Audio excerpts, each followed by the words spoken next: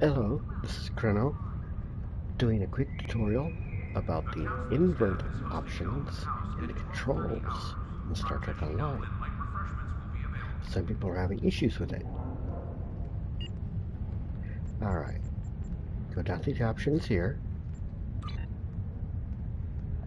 and here. Okay, by default, the movement controls are inverted. If you want to change that, you would hit that. But I like inverted controls for moving the ship. But the camera, by default, isn't inverted. So if you want both to be inverted, you have to hit that one on, but leave the other two off. And that's basically it. That's how you make both inverted.